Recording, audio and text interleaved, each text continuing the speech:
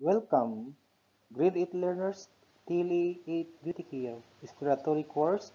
I am your teacher, Johnny E. Aguilos. Our objectives are: number 1, identify nail structure and shapes. 2, perform nail trimmings to varied shapes. 3, identify basic nail design. And 4, create different nail designs in a mock nails. Before we start, let's proceed first our pre-test. Our pretest number 1 is direction. Level the different parts of the nail choices are provided below. Next, in letter B, the direction, identify the different shapes of nails. Choose the correct answer from the choices provided below. And C, name the nail design presented below. Answer the provided. Our subject matter is nail structures and nail shapes. Before we start, I'll give you a certain video clips about the nail structures and shapes. Please watch this. Good day everyone! Welcome to TLE class, Beauty Care Nail Care Services. Our lesson for today is about nail structures and shapes. Nail is a plate of keratin that lies on the tips of the fingers and toes. The main purpose of the nail is to protect the ends of fingers and toes and to help the fingers grasp small objects. Nails are part of the skin and are made up of same protein as skin and hair, which is called a keratin. Nails are composed of the hardest keratin. It is very important for a manicurist to learn and understand the anatomy and function of the nails so you could give your clients a professional and responsible service and care. Here is the structure of the nail. Lunula, the pearly-colored and crescent-shaped at the base of the fingernail. This is due to the cells being pushed closely together. The blood capillaries cannot be seen through the lunula because of this. Cuticle, the overlapping epidermis around the nail. It is the transparent skin, which is called the true cuticle, that is removed during the manicuring process. Free edge, the part of the nail that can be filed and shaped. It is an extension of the nail plate that overlaps the hyponicule. Matrix, the only living reproducing part of the nail. This is situated directly below the cuticle. New cells form here and continually push towards to produce the nail plate. It also contains blood vessels and nerves. Blood supply provides the cells with nourishment. If the matrix is damaged, the nail will grow deformed. Nail plate, it is a visible nail that rests on the nail bed up to the free edge. This is made up from dead cells and minimum amount of moisture. The nail is semi-transparent, allowing the color of blood supply of the dermis to show. Nail bed, a part of the nail where the nail plate rests on. Also, a continuation of the matrix. It is abundantly supplied with blood vessels and nerves, having numerous parallel ridges, which dovetail exactly with the ridges on the undersurface of the nail plate. Nail wall, the folds of the skin that overlap the sides of the nail. They hold your nail in place and protect the nail plate edges.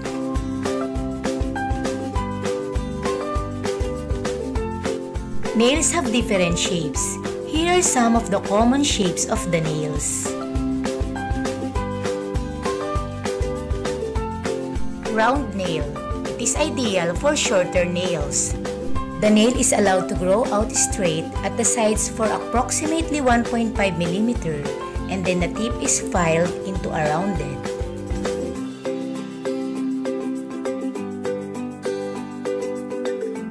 Oval nail.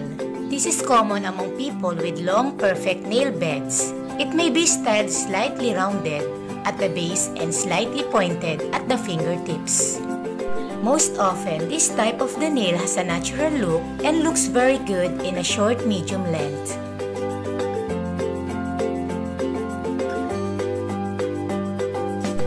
square nail. This is the most famous among the nail shapes.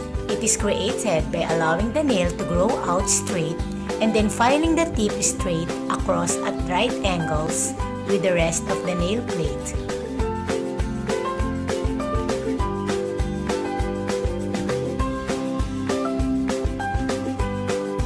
Squoval nail. It is a square nail but the softer edges of an oval.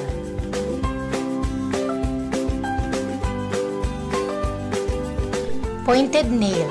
This is also known as stiletto. It is filed away at the sides to a point at the tip. This shape is very weak as the sides of the nail, which provide the strength, are totally lost.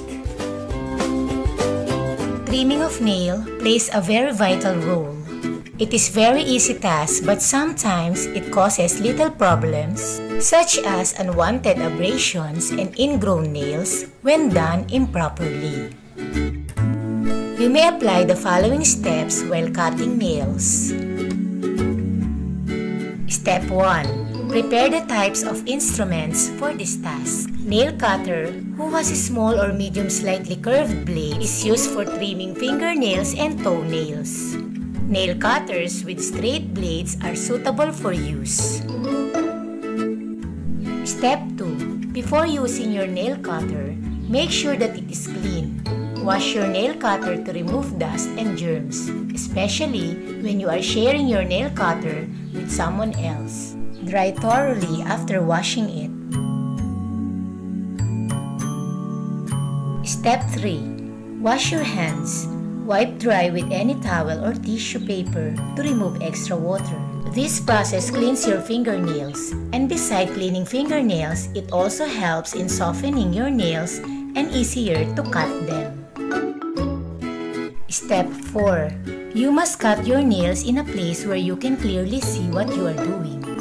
Put a small container near you in which you can collect the nails. Step 5. Decide the shape of the nails that you actually want. After deciding, lift the nail cutter and start cutting your nails.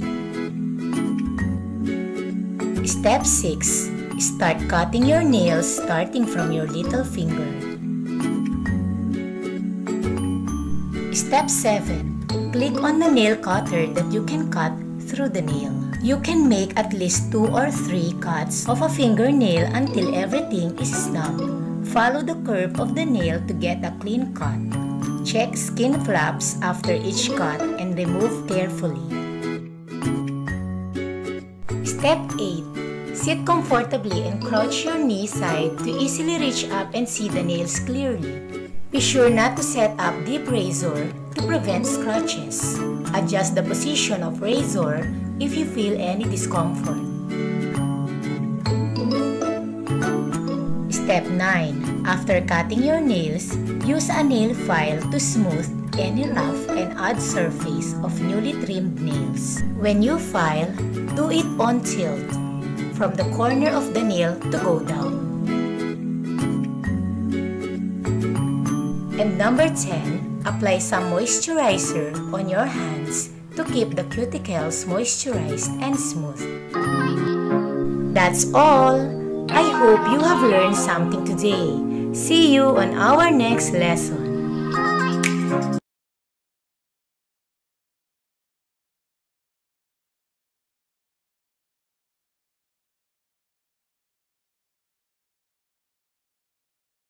Answer this question.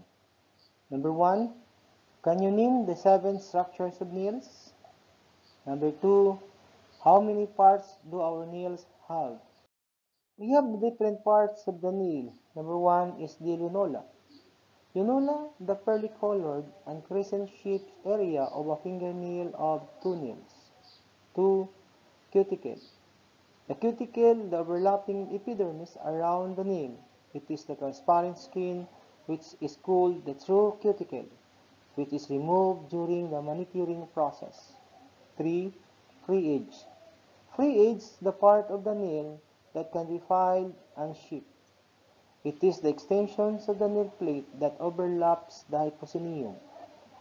Number 4, the matrix. Matrix, the part of the nail situated directly beneath the cuticle. It produces the cells that become the nail plate. Number 5, the nail bed. Nail bed is the part of the nail where the nail plate rests on. Also, it is continuations of the matrix, and it is abundantly supplied with blood vessels and nerves. Number 6, the nail walls. The nail walls, the fold of the skin that overlap the sides of the nail, they hold your nail in place and protect the nail plate edges. And number 7, the nail plate. Nail plate, it is the visible nail that rests on the nail bed up to the free edge. This is made up of dead cell and a minimum amount of moisture. The different shapes of our nail. The shape of the nails conforms to the fingertips of the individual. It also determines how the fingernails should be styled during a manicure. The number 1 is the oval. Oval, this is a common among people with long, perfect nail beds. It may be styled slightly rounded at the base of the slightly pointed at the fingertips. Number 2 is round. Round is the ideal for the shorter nails. The nails is allowed to grow out straight at the sides for approximately 1.5 mm, and then the tip is filed into a rounded shape. Number 3 is the stiletto or pointed filed away at the sides of the point at the tip. These shapes is very weak as the shapes of the nail, which provide the strength are totally lost. Number 4, the squabble. The squabble is similar of the above but followed by the squaring off of the tip, giving the nail tip strength over the oval shapes. What are the 5 different nail shapes? The following are the basic nail designs which you can offer in the nail salon. A. The plain manicure, the applications of the nail polish to the entire nail plate. Letter B. The half moon, involved applying of nails polished over the whole nail plate except the lunola. Letter C. The half moon, with the tip it involved the applications of colored polish over the whole nail plate except the area of lunola and tip of the nail. Letter D. French manicure or tip design, involved the applications of colored polish over the whole part of the nail except the area of the free edge. Next, the French manicure is a tip designs or variations of number 2, involved the applications of white nail polish or colored polish on the tip of uncoating. Letter E. Elephant tusk. The elephant tusk is a style of involved applications of nail polish to create S curve, leaving a slightly larger gap along the nail wall. What's in? True or false? Write true if the statement is correct, and false if the statement is incorrect. Use the separate paper for your answers. Number 1. In the sterilization process, alcohol solution should be 70 to 90%. Number 2. It is very important to observe safety rules in sanitizing tools and equipment. Number 3. The first thing to do in the preparations of metal implements is to soak the tools in cold soapy water. 4. Removing immediately tools and implements from disinfectant solution. 5. In storing tools and implements, keep under clean and dry. 6. All here used cotton or other waste materials must be removed from the floor right away and deposit in the closed container. 7. Each beautician must wear a washable uniform while serving clients. Number 8. Only VIP's client must be provided with a freshly laundered towel. 9. Finger bowls must be sanitized before another client uses them. 10. All waste materials should be disposed of in an enclosed waste bin fitted with a polyethylene bin liner durable enough to resist tearing. In letter A direction, identify the different instructions of meal. Choose the correct answer provided the inside box. Number 1. It is a pearly colored and crescent-shaped area of the fingernails or toenails. 2. It is the transparent skin, which is called the true cuticle, which is removed during the manicuring process. 3. It is the part of the nail that can be filed and shaped. 4. It is the part of the nails situated directly beneath the cuticle. It produces the cell that become the nail plate. 5. It is the part of the nail where the nail plate rests on, also continuations of the matrix, and it is abundantly supplied with the blood vessels and nerves. 6. The folds of the skin that overlap the sides of the nail, they hold your nail in place and protect the nail plate edges. 7. It is the visible nail that rests off the nail bed up to the free edge. What's the new this activity 1? Name it. Activity 2. Shape of my nails. Direction. Identify nail shapes and distinguishing its characteristic. Choose the correct answer provided below. 1. It may be styled slightly rounded at the base and slightly pointed at the fingertips. 2. It is ideal of the shorter nail. The nail is allowed to grow out straight at the sides for approximately 1.5 mm and then the tip is filed into a rounded shape. 3. Filed away at the sides to the point of the tip. This shape is very weak as the sides of the nail, which provide the strength, are totally lost. 4. Similar to the above, but followed by squaring off the tip, giving the nail tip strength over the oval shape. What I can do, the direction is trace your hand showing the 5 fingernails, and then shape your fingernails according to the different shape of nail. It's either oval, squabble, stiletto, square, and round nail.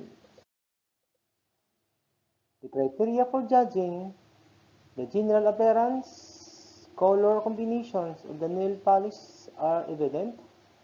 The nail designs were creatively applied. Proportion of different nail designs were observed. The workmanship is nail polish coat were evenly applied.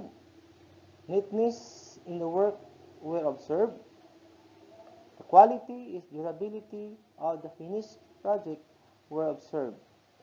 The speed project was finished or submitted on time. Rating scale 95 to 100% is outstanding, 85 to 94 very satisfactory, 75 to 84 satisfactory, 65 to 74 needs improvement. Now let's proceed now in our post-test. Letter A, the direction is identify the structure nail, write the correct answer on the space provided before the number. Number 1, it is the part of the nail where the nail plates rest on, also a continuation of the matrix, and it is abundantly supplied with blood vessels and nerves. 2. It is the transparent skin, which is called the true cuticle, which is removed during the manicuring process. 3. It is the part of the nail situated directly beneath the cuticle. It produces the cells that become a nail plate. 4. It is the part of the nail that can be filed and shaped. 5. It is the pearly colored and crescent-shaped area of the fingernails or toenails. Letter B, the direction true or false. Write true if the statement is correct and false is not. 6. Free edge, the part of the nail that can be filed the shape. It is an extension of the nail wall that overlaps the hyponychium. 7. Cuticle are the folds of the skin that overlap the sides of the nail. We hold your nail in the place and protect in the nail plate edges. 8. Loyola is the part of the nail in which the nail plate rests. It is also the continuation of the matrix. It is abundantly supplied with blood vessels and nerves. 9. The matrix produces the cells that grow into the nail plate. It is situated directly below the nail plate. 10. Nail plate is the visible nail that rests on the nail bed up to the free edge. This made up the dead cell and a minimum amount of moisture. Letter C direction, true or false. Please check if the statement is correct and mark X naman it is not. Put your answer on the space provided before the number. 11. Square is the common among people with long perfect nail bed. It may be styled slightly rounded at the base or slightly pointed at the fingertips. Round is ideal for the shorter nails. The nail is allowed to grow out straight at the sides of approximately 1.5 mm and then the tip is filed into a rounded shape. 13. The stiletto or pointed is filed away at the sides to a point at the tip. This shape it is very weak as the sides of the nail which provide the strength are totally lost. 14. Squabble, similar to the above but followed the squaring of the tip, giving the nail tip strength over the oval shape. 15. Square, the most popular among the nail shapes. It can create by allowing the nail to grow out straight and then filing the tip of straight across the right angles with the rest of the nail. Now let's proceed now in our additional activities. Do the directed activity and record it using your phone or any gadget, then send it in our group chat. 1. Choose and create design from the different nail design. Pick someone to be a model where you can perform. Observe safety at work. Congratulations!